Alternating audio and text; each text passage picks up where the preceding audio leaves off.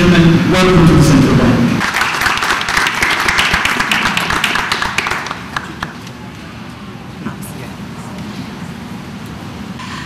I was born in San Fernando, and I attended Naparima High School a long, long time ago.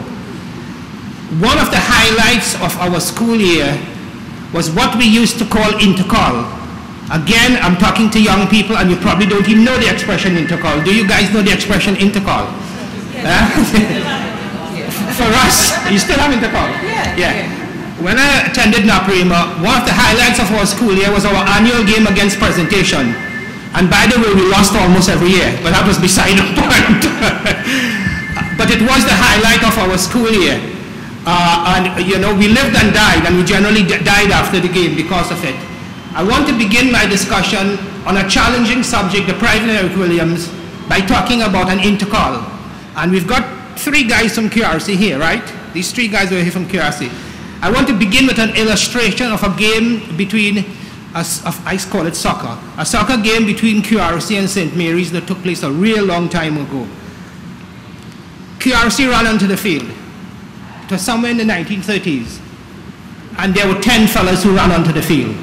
This is the big game of the year. 10 men ran onto the field. One man was absent. One student was absent, about 17 and a half, 18 years old. And he actually was captain of the team.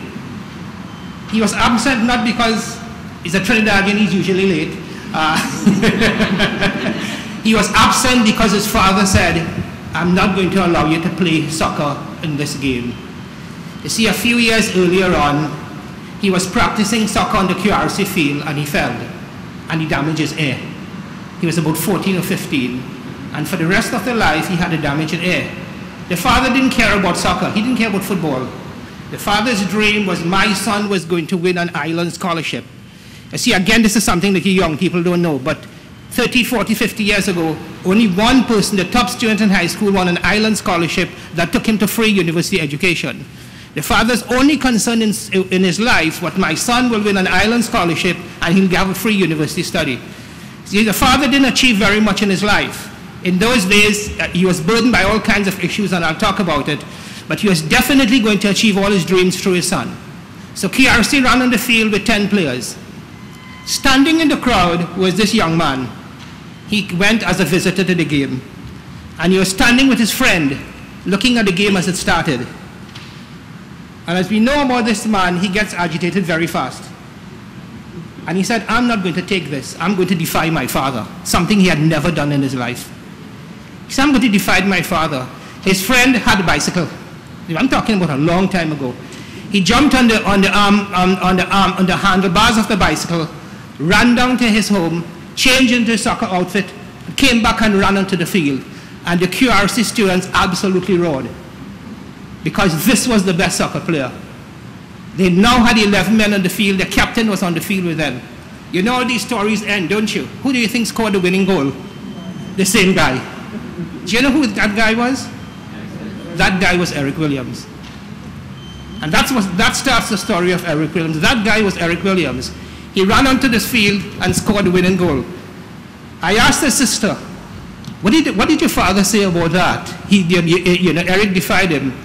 He said, well, he scored a winning goal, you know, Daddy couldn't say too much. QRC beat St. Mary's that year in the intercall. Of course, the father was upset. He didn't care about soccer. He just wanted his son to win an island scholarship. And even though it was the biggest game of the field, he said, I don't care. Send 10 men on the field. But the son defied the father. You know, it was the guy who rode the bicycle, Halsey McShine, who ended out, he probably died just 2 or 3 years ago. I got to know him very, very well in the last 10 years. Halsey ended out as one of the major surgeons on the island, and he and Eric were childhood friends from about the age of 8. Halsey rode the bicycle, Eric sat on the handlebars, they went home, got their soccer outfit, came back and scored a winning goal. You could make a movie out of this kind of thing, right? That's the Eric Williams that we're going to talk about. I think I've lost about 5 minutes already, right? There's going to be a challenge to move through this stuff. The Williams, from what I'm saying, the Williams home, I'm sure you realize in the 1930s, was a pretty poor home. Poor in a sense, but clearly thousands of people were much poorer because the father worked in the post office, which meant he actually received a monthly wage. He started off at $65 a month. When he retired, when Eric was about to go to university, around 1939, he was making about $175 a month. And somebody said to me, he said to me, but 65 is a lot of money. Not when you have 12 children. Why do you think they had 12 children? You could probably guess the reason. No, it's worse than that. No, we didn't have television, but they were very devout Catholics. The father was an especially devout Catholic. I had a rare privilege, an incredible privilege, to meet Archbishop Pantin in Miami about 5 years ago. And I had a very fascinating interview with him, and Archbishop Pantin said to me, I was at that church, and Eric's father went to church every morning. I was there for Mass, and Eric's father was in the front seat. That's why they had 12 children. And 11 of these children lived at $65 a month. When Eric was born, was the first child, the father was absolutely determined that this young man was going to become one of the national heroes of the country. And of course he did. But of course, you don't start at high school, you start at elementary school. Eric attended Tranquility. And this is something addressing the young people you don't even know as well. In those days, almost everybody had to pay to attend high school. But I remember when CLR James went to high school, the government granted 4 college exhibitions. The older people would have talking about college exhibitions. By the time Eric was in elementary school preparing for high school, the island had 8 college exhibitions. So the top 8 kids would go to high school for free. You know the story, Eric got one of the 8 scholarships. And he attended QRC, which incidentally was an interesting issue also. He was a devout Catholic. Where should he go to school? The father was a real devout Catholic, but not where education was concerned. He had heard that QRC was the better school. I hope I'm not stepping on toes over here. And he said, Mary's people here, QRC was a better school. And he said, regardless of religion, and he got into trouble with his parish priest. The guy was really upset with him, but he sent his son to QRC. He sent his son to QRC, and the son would come home, and you kids will probably know this, memorizing Amo Ama Samant, Amamu Samatis. You know that, don't you? We all suffered through Latin, didn't you? Eric was an absolutely brilliant student because his father was determined that nothing was going to stand in his way of the son getting a scholarship. But even when he was in high school, he was an extremely well-rounded individual. He captained the soccer team, and he also played cricket for the first 11. And Halsey told me of a case where they went to Barbados. QRC went to Barbados, and the school did magnificently. Eric, of course, scoring most of the goals again. So here we are, a family living under pretty difficult circumstances, limited income, 12 children, well, actually 11 survived, not very much money. And because they didn't have much money, the father did books in the evening, bookkeeping. The mother baked cakes and bread on the weekend, and Eric would go around helping them sell this. And that's the way the family got through. And Eric actually won a scholarship and went off to England to study. He selected Oxford University. This was another fight. Sorry, this was another fight. Before he went to Oxford University, 1 year before, the father had already talked to a doctor. And the father had decided, my son will be a medical doctor. You know how parents used to be hung up on doctor-in-law? You guys know the old ones I'm talking about, right? The father, and of course, did he ask the son anything? In those days, you don't ask the son anything. You will study, parents don't do that anymore. You decide what you're going to study, right?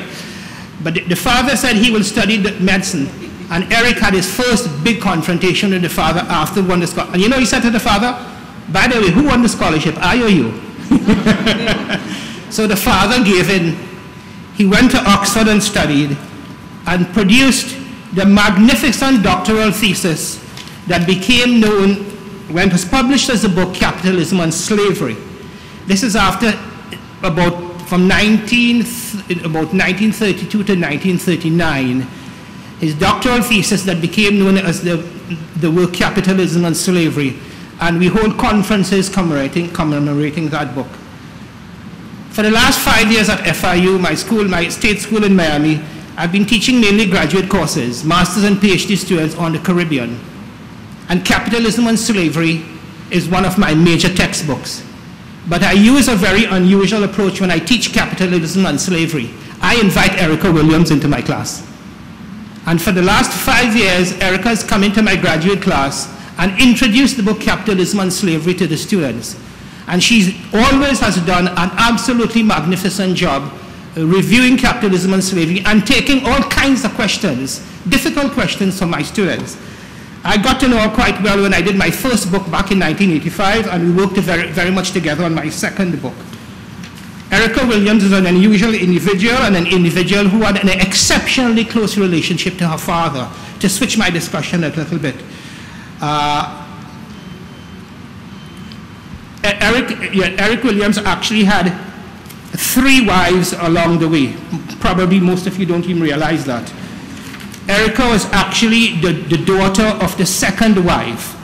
While Eric was doing his PhD in London, he got married to a woman of St. Vincent heritage, with whom he had 2 children, and they came over to Washington, and he worked at Howard University. This is Alistair and Pam. I think Alistair lives in Washington in the mother's house that's been around for about 50 years, and Pam is probably in California. But Eric left that family when he came down to the Caribbean Commission in 1948. So Pamela really didn't know her father. When Eric left, Pamela was just a year old. And when he came down here, he got divorced and he got married to Erica's mom, who was a typist. And Erica was born soon afterwards, 1950. But within 3 years of the marriage, Soy Moyu died of tuberculosis in her 30s. She was probably 34 or 35, after a tragic 4-day illness. Why? The only reason I'm saying that is that Eric was mother and father to Erica. And from all reports, he did an absolutely magnificent job. In preparing my second book on Williams, I spent one afternoon at a hotel somewhere in Port of Spain interviewing one of her childhood friends. And this girl would say to me that we would go to Erica's house for parties. And she observed, she said I was about 6 at the time, and she said, you know, I never saw a mother around, but I saw the father who was doing everything for the child, and he put together the most magnificent birthday parties. Erica and her dad were extremely close. But when he became the Prime Minister, he realized that he was not really able to look after her. So he sent Erica to England at the ripe old age of 12. And from then on, she came home only at Christmas and in the summers. But she and her dad had has had a very close relationship. Eric did get married much later on in life to a dentist, but it was an unusual marriage that the media has written all kinds of stuff about. We know a lot about the public Eric Williams. Very little is known about the private Eric Williams. How am I going to? Yeah, we know a lot about the public Eric Williams. And for the older people here, what do we know about the public Eric Williams? A little guy about 5'2", but dominated the society totally, largely by his intellect and also by his demeanor. A guy who could just open his mouth and have people melt. It was so sad, actually, when I did my interviews, a number of adults who worked with him actually ended up crying as they recalled their incredible years of experience with this fella. Because they knew both sides of the man. They knew the public man and they also knew the private man. We knew him as almost a dictatorial individual. And he used an expression that his mother used to use, who was a very stern individual. She would say, when I speak, let no dogs bark. And that turned out to be Eric's favorite statement. And when he said that, the cabinet cringed and nobody barked. Everybody listened. But that was the public Eric. But very, very few people got admitted into the life of the private Eric. And when you hear the life of the private Eric, it absolutely blows you away. I called my book The Elusive Eric Williams, my second book on him, because he was a very elusive personality. In public, he was dictatorial, he was stern, he was demanding, he was totally efficient. In private, I understand, you couldn't find a more loving individual. You couldn't find a more gracious individual. You couldn't find a more hospitable individual. And I interviewed a cabinet official who said to me, the guy never had any money in his pocket because he always gave it away. The fellow said to me, he was a real soft touch. People took him left and right because he was just too generous. I got to know his secretary very, very well over the years, and she said I would quarrel with the man all the time. His constituents would come in and say, could you pay my fees for high school? He said, sure, I'll pay your fees. On one occasion, the secretary said, I know the girl wasn't serious. He went along and paid the fees, and 2 days afterwards, she left school. But this was the kind of guy he was. Extremely generous, extremely loving, extremely hospitable. He had the most fun times around the bar in his house with his personal friends, and he alone mixed the drinks. But there's another side of his personality, as he would tell his friends, I'm going to mix the drinks. I don't want anybody monkeying around with my drinks. He did happen to be a very suspicious individual. But his best times were with his friends sitting around the bar. These were friends who were with him for about 20 years, friends who wanted nothing official for him. They just enjoyed his company, enjoyed giving him the opportunity to bounce off ideas. But his most unusual, interesting relationship was his relationship to young people. Down in the lobby, downstairs there's an Eric Williams sign that says, let me see if I could find it. The future of this country is in our children's school bags. And his life was the children of the country. And among the people that he was closest to, would you believe, were young people. There were young people that he invited to his home repeatedly, and not the parents, because he always wanted to find out how the young mind ticked. He was very close to 2 families. If you're really interested in this, I'm going to put in a plug. You should get the book. It's kind of expensive. I don't get anything for it, but you should get the book. If you're interested in this, I have some fascinating stories of daughters of 2 families that he got to know very well. And here's a very interesting story. There was one family,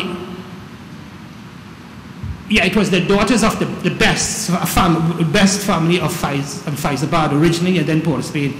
He got to know the girls very well, and they would have tea with him. And then they went up to England to study, and occasionally they'll come home and drop in and see him. How is he doing? And then he said to them one day, having tea at the house, one of these days, I'm going to visit you in London. And the girls never took him seriously. How is a prime minister going to visit a flat of 2 girls in an apartment in London? They're just students. They said, that guy wasn't serious. We didn't take him seriously until they got a call one day. Dr. Williams is having dinner in your flat in London tomorrow. And these girls absolutely panicked. He used to kid them a lot that they grew up in a pampered lifestyle. They certainly didn't know how to cook rice. And he said, I'm coming to your house for dinner. The girls panicked. Guess who also panicked? The British Secret Service panicked. This man got to be crazy. He's going to go to a student's house. Is he going to be secure? You know what the British Secret Service did? They shut down the entire street that day. And Eric came to these 2 students' house, but fortunately they had a flatmate who was really good at cooking rice. They didn't tell him this. But the flatmate cooked the rice. The girl served the appropriate wine. And when he left the house, his compliment was, when I get home, I'm going to tell your mother that now I know you could cook rice. That's the kind of guy he was. None of us know this, do we? That's the kind of guy he was. You know, and he had a ball, and he had a ball just talking to young people. And then he said to the 2 girls, look, Erica is at a boarding school. Could you all take out on weekends? What it was, he was feeling guilty that he couldn't spend enough time with her. He was feeling guilty. He said, could you take her out one weekend? Eric never found out the story, but one weekend, the 2 girls decided to take Erica, she's probably 13 or 14, on a boat trip. They rented a boat somewhere around Cambridge University on one of the little rivers, and they went on the boat. These girls had never been in a rowboat before, and of course they almost drowned, along with Erica with them. And the story as I found it, that they never told the father about what almost happened to his daughter. But he missed his daughter terribly, but he just felt that he didn't have very much time for his daughter. So he loved young people. He had what he called the bar group that spent a lot of time with him. And there was also one other issue I want to bring up. His political relationships, of course, were largely with the black sector of the society. But some of his private relationships were essentially with the French Creole sector of the society and the Chinese sector. His wife, of course, was Mayu, his second wife, Erica's mother. He was very close to a group that met for card playing for about 10 or 15 years. They met once a week at different people's houses and they played cards. and they would have a magnificent supper. And they would rotate to Eric's house from time to time, and either his maid cooked the meals, or he had the meals catered from the Hilton. And this continued for about 15 years, and a number of people were there told me this was a totally informal group. Nobody addressed him as my Prime Minister. Nobody asked him for a favor. Everybody just had a good time. But as we got to the late 70s, Eric's behavior, his demeanor, his health had changed. And he abruptly ended the group, as he abruptly ended everything else. I have a chapter in my book, I call it Political Exile. And as Eric continued on his path to power, he shed all kinds of people who were around him for one reason or another. So unfortunately, in the final years, he ended up as a very lonely figure. He was very disheartened by the 1970 revolution, and from the Black Power Revolution, and from 1970 until 1980, he moved his office to his home, and everybody came to his house for instructions. He came out once a week for a cabinet meeting, followed by parliamentary meetings. He lived at home, and he lived a very sedentary, relatively quiet, isolated life. Erica was now in Miami. She was married, and for one reason or not, she actually stopped visiting. And he didn't encourage it because he was becoming increasingly suspicious in his later years. Halsey said to me he was afraid that somebody would kidnap her. So he had maids at the house. They left at 4 o'clock, and from 4 until he went to bed, he lived alone at home. The maids prepared his supper, left it in the refrigerator, and he microwaved it himself and sat on the kitchen table and had his dinner. But in the last 3 years, 2 people came to the house every week. Halsey McShine came once a week to the house. He gave him a medical checkup, check his blood pressure, take blood if it's necessary, and they sat down and had a meal. And as Halsey would tell me afterwards, he never saw a guy who loves the sweet things like Eric Williams. And Eric Williams didn't realize at that point that he had diabetes. And he just loved all the sugary stuff that he could have. And he and Halsey would sit down having a ball. Halsey, being a surgeon, also didn't realize, he said to me, I never realized that I had diabetes. And just at the end, the diabetes got a hold of him. There was another fella, and I wouldn't mention the name, who came to the house, who we got to know in the very later years. A reporter who's now at Newsday. He got to know him through official means, and then they became very close friends. And the guy visited the house every week. But the guy never wrote anything about it. These were the only 2 people with Eric Williams, largely for the last few years. He did have a number of technocratic friends who would come in for business reasons, but then he wouldn't see them anymore. In the last few years of his life then, especially that last fateful weekend, and I was talking to Javon about it this last night, and that last faithful weekend, Friday to Sunday, and I wrote an entire chapter on that, from Friday to Sunday, very few people saw him, and he died quietly at his home on Sunday evening, sitting up in a chair. When the doctor arrived, when Dr. Ince arrived, he was already dead, and by the time Halsey was called in, he checked the pulse, and there was no pulse. How do I summarize this? It's very, very difficult. How do I summarize this private Eric Williams? We're not talking about the Prime Minister Eric Williams, the public. Dr. Kudjo is doing that. I'm supposed to talk to you about the private Eric Williams. Just a few points as I summarize this discussion, and I know I've gone over 25 minutes. Dr. Williams grew up in very difficult economic circumstances, like thousands of other Trinidadians. But he had a driven father who wasn't very well educated, but was determined that education was going to be the means for mobility for his son. And he was determined, and to that extent, the father succeeded incredibly. The son won the college exhibition. He won the Island Scholarship. He eventually wrote a brilliant PhD thesis and had a brilliant academic career and then a brilliant political career. Eric Williams transcended his economic circumstances enormously, and the challenge is for our young people to value education to that extent and to seek to transcend their economic circumstances. Another point, and I'm simply repeating myself, his public image was that of a stern dictatorial individual. In private, one of the most generous, warm, loving individuals that you could find.